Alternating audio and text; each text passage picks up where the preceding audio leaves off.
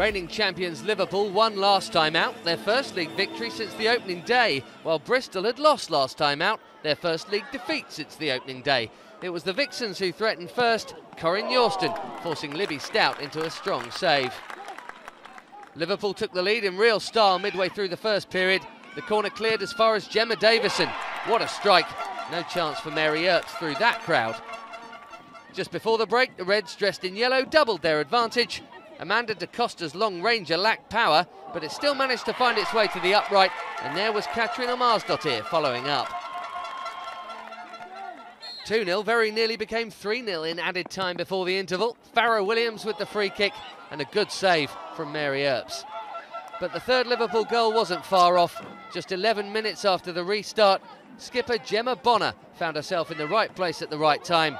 3 goals and 3 points now beckoning for the title holders. Until last week, Bristol hadn't lost a game in any competition since April, so the scoreline was an unusual one for them. They went in search of a consolation here and almost found one with Natasha Harding. But then their bad evening was compounded by a sending off. Gemma Davidson was winning her sprint battle with Jemma Rose here.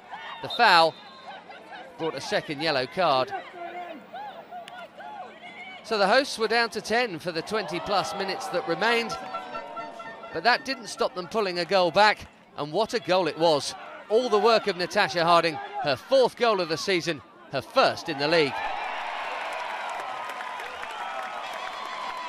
The guests had the game's last effort, Mary Earps tipping over Natasha Dowie's drive. But this was a big win for Liverpool, especially with the 2 clubs above them in the table also taking 3 points over the weekend. 3-1 the final score.